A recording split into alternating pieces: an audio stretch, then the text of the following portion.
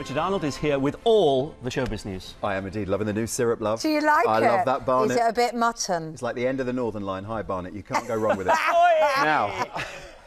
I think I may be having a midlife crisis, just to warn you all. There'll be a lot of hormones going on. Still, that's optimistic.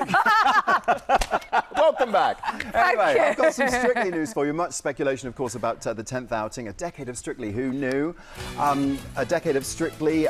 Much speculation about the contestants who are taking part. Yes. The likes of Victoria Pendleton, of course, gold medalists. We've got Jerry Hall, apparently, also rumoured to take part. Well, here exclusively for you, we have the full lineup of this year's contestants.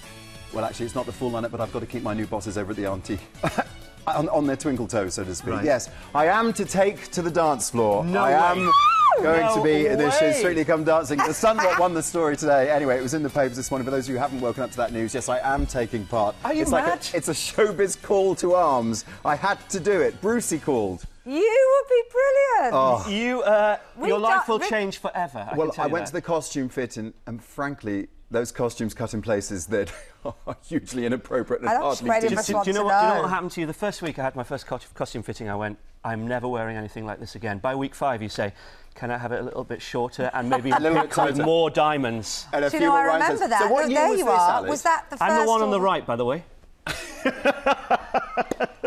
I'm hoping that's going to be me on the left by week 5.